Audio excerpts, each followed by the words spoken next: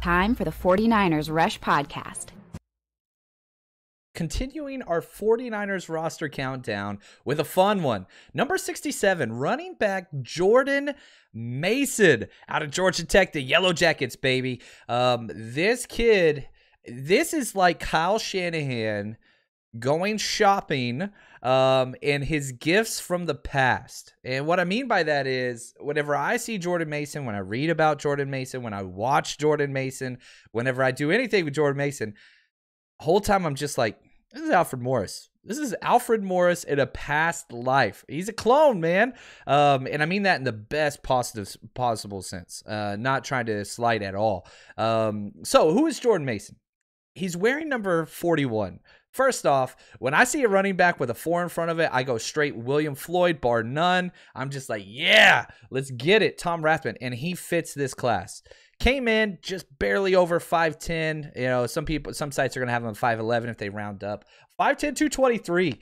This dude is a brick house. He's a big dude, man. 23 years old, entering his rookie season, undrafted free agent. A lot of people had 6th, 7th round grades on him. I didn't get my draft work done on him just because he wasn't a burner, whatever else. But this shift, Trey Sermon, TDP, Jordan Mason, this is the new Kyle Shanahan running back that he wants to pair with Trey Lance. He wants first downs. He wants to convert short yardage situations. He wants to convert red zones. Jordan Mason fits that thread with those other 3 guys. And I'll be really honest with you. If Jordan Mason would have been on this roster 2 years ago, he'd be everybody's favorite, undrafted free agent crush. We get one every year. Not sure who it's going to be this year. Jordan Mason's pretty high on that list. And before I continue, I'm telling you this right now. I cannot see or envision a world in which Jordan Mason is not called up to the active roster at some point this year. He's going to surpass some guys. I'm telling you that right now. There's just too much. There's too much that he does well that running backs on the current roster do not do well. All right, but before we get to that, let's back up. Let's go back to high school. Jordan Mason's journey. He played at Gallatin High School in Tennessee, home of the Green Wave. I like their high school uniforms. It's the Green Bay look. So it's that G, right?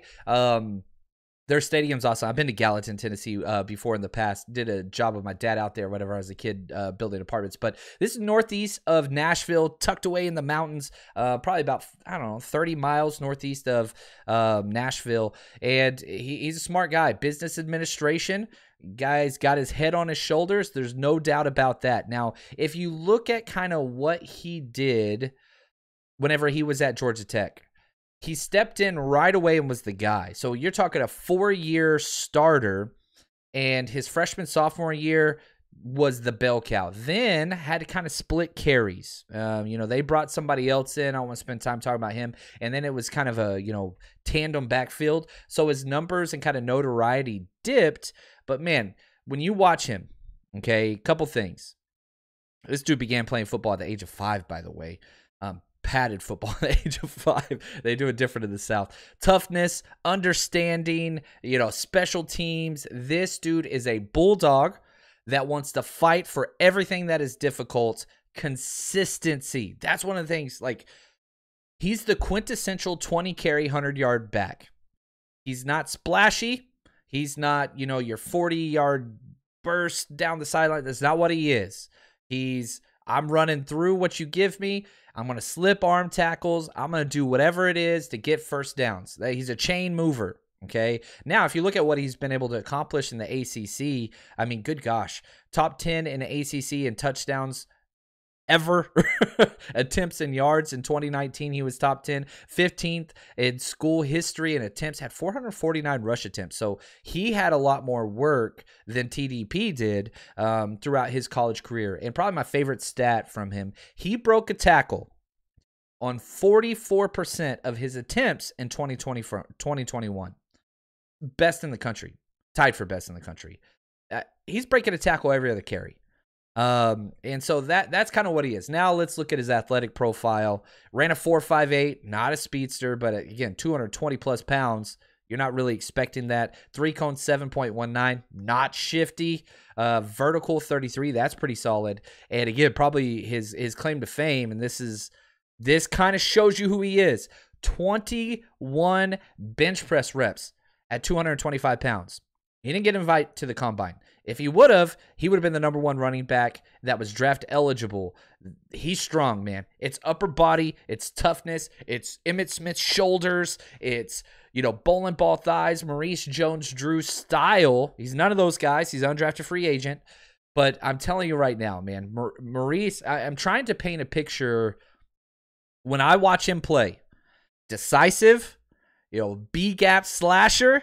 That's just, he runs through arm tackles. It's Alfred Moore's clone, man. I'm telling you. Not sexy, but beefy.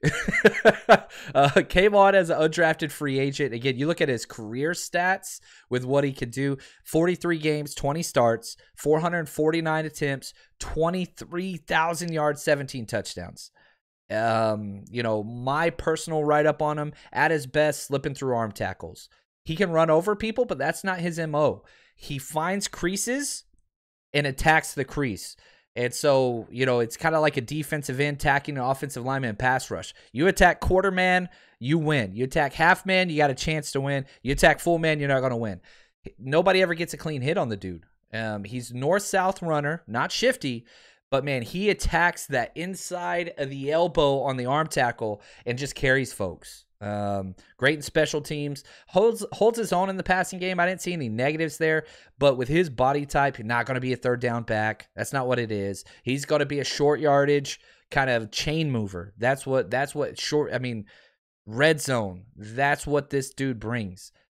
And I'll be honest with you. I love TDP and I think he's going to pan out, but it's got a very similar feel to last year, right? Trey Sermon was the early back. Didn't pan out. The late round guy, Elijah Mitchell, took over. Man, if TDP struggles, Ty Davis-Price, which I don't think he will, but if he does, there is space on this roster for Jordan Mason. I could 100% see him come in. So let's talk best case scenario. He showcases his power and Kyle, and they keep him around on the practice squad. That's where he needs to belong, okay? That's where he needs to belong. But, again, I'm going to say this again. I'd bet the farm that this dude gets called up and gets active carries in the game this season. I'm just telling you, with the way the 49ers go through running backs and injuries and whatever else, if this kid can prove he can, 1, not fumble, 2, be decent in pass pro, man, you're talking weeks 5, 6, 7 on. Injury happens to anybody. This dude should be one of the guys called up. It just makes way too much sense, especially with what he does on special teams. This dude can be on all of them. All of them. Now, most likely scenario, he's got 4 out of 5 people ahead of him, and he's going to have to beat somebody out or an injury. Elijah Mitchell, Ty Davis-Price, Jeff Wilson Jr., that's one of the guys that I could see these two kind of going at each other. Sermon, I think, is safe. And then you got Hasty there as well. So he's got to be able to pass some of those guys. I don't think he's in contention with Hasty because Hasty, that third down role, it's Wilson, Jeff Wilson Jr., Trey Sermon, Jordan Mason. I think they keep 2 out of 3 of those guys. Can Mason surpass one of those two and prove he belongs? That's what it looks like. But most likely with Jordan Mason, he's going to be on the practice squad. But this should be everybody's team favorite. When that preseason comes out, baby, and y'all see him run through some arm tackles, everybody's going to be like, oh, Elijah Mitchell 2.0, all that stuff. I'm telling you right now, people are going to love this kid whenever they get to see him under the bright lights during the preseason and training camp. So that's Jordan Mason. I want to say thank you to Anthony and Josh. They continue to crush it. Love this series, and we're just going to keep grinding.